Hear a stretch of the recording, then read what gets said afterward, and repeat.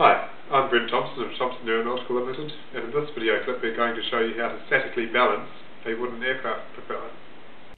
If you've ever seen an out-of-balance washing machine vibrate its way across the utility room floor, you'll know that it's incredibly important for machines that spin fast to be in balance.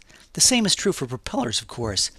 Propellers can be out of balance from tip to tip, and they can also be out of balance on one side of the prop shaft to the other. Let's start by seeing how this prop is doing. The blade's heavy, not so much on one blade but on one side. Well, what do you mean one side? Well, the propeller's heavier here than it is here. This is our setup to cure the prop's out of balance condition. The prop is mounted on a mandrel that sits on two ball bearings on each end. After you've mounted the prop in the mandrel, spin it around a couple of times just to make sure that your prop is in track. This lets you know that the mandrel is mounted correctly. It's a good idea to do this a couple of times to make sure the mandrel is firmly mounted in the prop and the mandrel is not creeping on the bearings. Keep the prop in the jig and turn it gently several different times. The idea is to see where the prop comes to a final stop. You want to do this several times because you want a good understanding of where the prop will come to a final stop, because this will give you a reliable indication of the prop's center of gravity. After you've done this, you'll know where to place your lead balance plug. The plug has to go directly above the centre of the manual where the prop stops. So if the prop stops in this position, it means that the centre of gravity is offset downward from there, and the plug needs to go there.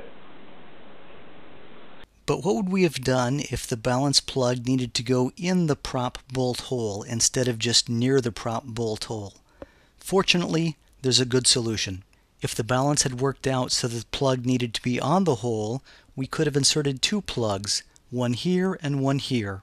You can't put the balance weight hole between the prop bolt hole and the outer edge of the prop hub, because that would weaken the prop hub too much.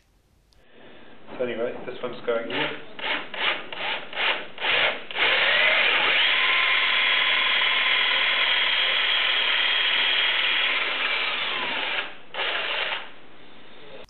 Now you're ready to install your lead balance weight in the hole you've just drilled in the prop hub, and give it a gentle spin to see how your balance works out.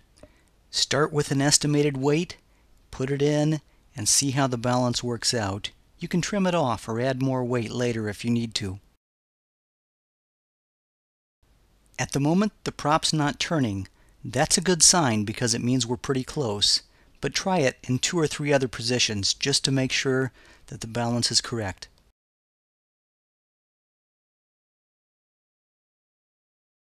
This is a slow process, so we're going to take a few minutes and let you watch this in real time to see what it looks like.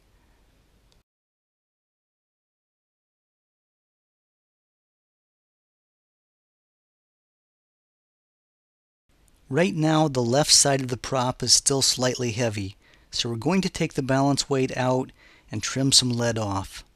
Sharpen your chisel up before you try this.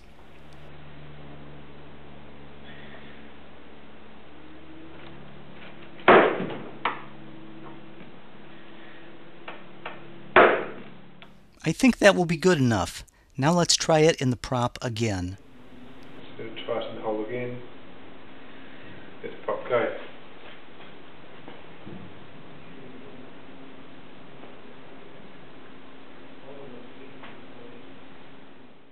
This will take a few minutes to do, but if you're doing it faster, you're doing something wrong. In this case, the lead weight is still slightly heavy, so we'll take another tiny bit off. You want to get the balance to the point where you can leave the prop in any position and it will stay there. So let's try that in several different positions to see how it works. This one looks good, but we'll try a few others. Looks like the prop will stay in this position too. Make sure that you don't have any wind blowing through your workshop that might mess up this test.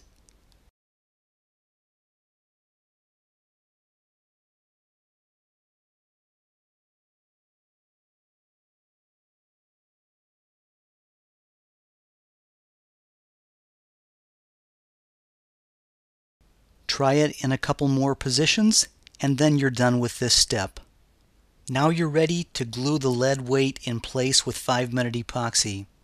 Put some glue in the hole first, and then follow up with the lead weight. Left-handed so I can see better.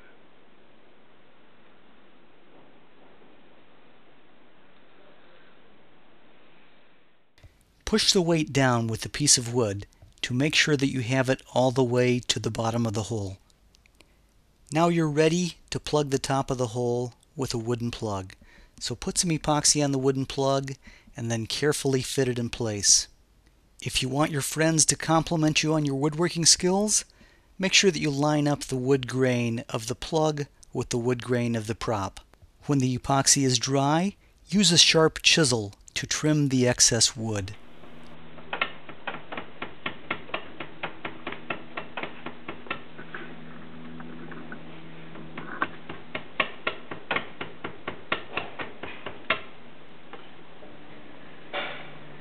After the plug is trimmed flush, dab a couple of dabs of epoxy or varnish on the top of the plug to protect it from weathering.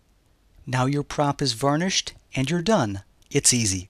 For more information on wooden aircraft propellers, visit thompson-aero.com.